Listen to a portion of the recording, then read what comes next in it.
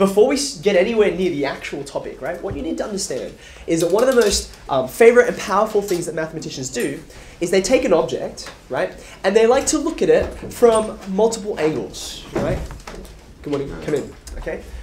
Take same object, look at it from a different perspective, right? And it's heads, tails, but it's the one thing, right? So when you look at it in different ways, you gain insight and it unlocks different, go that way. It unlocks different kinds of problems that you can solve if you can understand these different ways.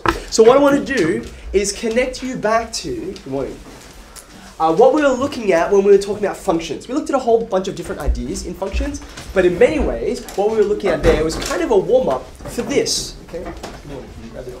Now, what does a function do? Right? The essential idea is it takes an input, you put the input, well, because it's an input, you put the input in, and what you'll get is an output.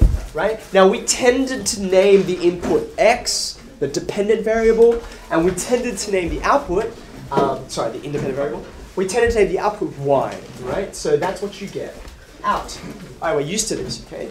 But one of the most important last ideas that we looked at in functions was this idea of an inverse function. Do you remember the inverse function? Right? The inverse function is a little bit different, but it's very closely related, as you can tell by the name, to this idea, right? An inverse function does the same thing, but backwards, right? It says, well, instead of thinking about the input, put it in, get the output, what if you could take the output, reverse engineer it, put that into the inverse function, and you should be able to get back out what you started with, okay? So that's what we did. And this idea is very simple, just algebraically. All that meant was you swapped your x's and y's because you can see we're swapping our inputs and outputs, okay? This idea of inverse functions is exactly what I'm talking about when I say you take an object and you just look at it from the other side, right? A function is looking at it in terms of inputs. Good morning. An inverse function is looking at it in terms of outputs, okay? If you want to put it another way, a function's asking the question, well, what will you get at the end? What will you get at the end? What will your answer be, okay? Whereas an inverse function is answering the question, where did you come from? What did you start with that led you to this spot? Okay? So they're asking very different questions, looking at this object from different angles, okay? Now the particular kind of function, an inverse function, we're going to be paying attention to today, starts with something really, really simple. Something you learned back in like year 7 and 8, okay? So, excuse me, this is an exponential function. An exponential function, or an exponential equation. You've got an index there, which another fancy name for that is the exponent, which is why it's called, the whole thing, an exponential. Okay? Now, this equation, 2 to the power of 5 equals 32, it tells a story. I've mentioned this to some of you before, right? It tells a story of taking some inputs and getting an output. Now, the question is, what story does it tell? Okay? So what I want you to imagine is if you had a box, okay? You had a box, and everything you put in this box, okay? You just pop something in. Unfortunately, it's not going to work because it's not a real thing. You pop it in, and if you wait some amount of time, it gets bigger, right? In fact, every minute it doubles in size. As you can see, I'm going to have some troubles in a minute, right? You put things in, the longer you keep them in there, the bigger they grow. Does that make sense? Now, my growing machine has this story attached to it, right? This particular story is, I'm doubling. Every minute, I'm doubling. So this you could call, I suppose, like a growth rate. Like, how fast are things getting bigger? Right? I could have had another machine that maybe tripled things every minute or quadrupled things every minute. Okay? For this particular equation, it's doubling.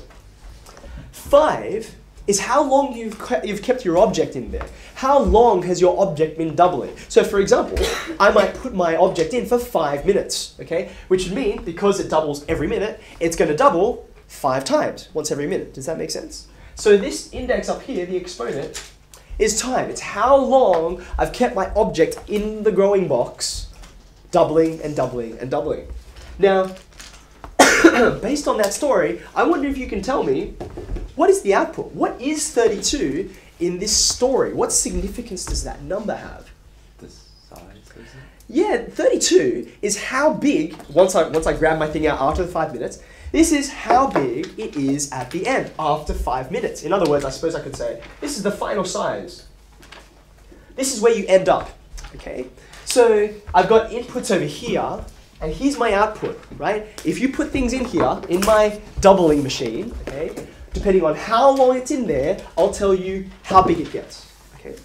Now, before we move on to this idea, I want you to see how powerful this metaphor is, okay? You can think about all of the index laws in terms of this growing times size metaphor. Let's think about it like this, okay? Example, 2 to the power of 0, okay? Now you all know, with your index laws, what 2 to the power of 0 is. It's 1. What story does this tell? What story does this tell? Okay? Again, I'm actually, just for the sake of simplicity, I'm thinking about the same box every time. I've got a growth rate, it's doubling. How long am I putting it in the box for? 0. I'm putting it in for no amount of time, right? So no time. So therefore, how big, what's the final size of my object? And the answer is, well, it's the same size it was to begin with. It's 1. It's 100% of its original size, right? As opposed to 3,200%, okay? So that's what happens if you don't actually put your object in the machine at all. How do you think about this one, right? Again, same doubling box. This is time, right? This is time. What would time of -1 indicate to you? Time of 5, that's like I wait 1 minute, I wait 2 minutes, I wait 3 minutes, I wait 4 minutes, I wait 5 minutes, and then after that time, this is how big my thing is, right? What does -1 mean, right? -1 means go backwards in time, right? Like hop in your TARDIS, okay, and go 1 minute in the past, okay? And you guys know what the answer is to this, right? What do negative indices mean? What's it equal to? It's a half, isn't it? You cross the line, you change the sign, okay? So here, why does that make sense? Because if you were a minute in the past, then back then, you were half the size you are now. Does that make sense? Because if you go backwards in time, it's not growing anymore, is it? It's shrinking. Make sense? Because it's going the other direction. Okay, one more. Have a look at this one. First, you give me the answer. You can leave it in the next form. This is 2 to the 5, isn't it? 2 to the power of 5. Okay, now what story does this tell? What story does this tell? Well, if you're doubling, and you double for 2 minutes, right? Then you double, and you double for another 3 minutes, right? Well, doubling for 2 minutes and doubling for 3 minutes, that's exactly the same as doubling for 5 minutes. Like you might as well have hit 5 on the machine and just let it go, rather than doing it in 2 hits. Does that make sense? Do you see that what we're adding up here is time? That's why 2 squared times 2 cubed, why this multiplication turns into addition. Okay, does that make sense? So I've got a whole new metaphor for picturing what this equation is telling me, all right? Now you're ready to meet logarithms.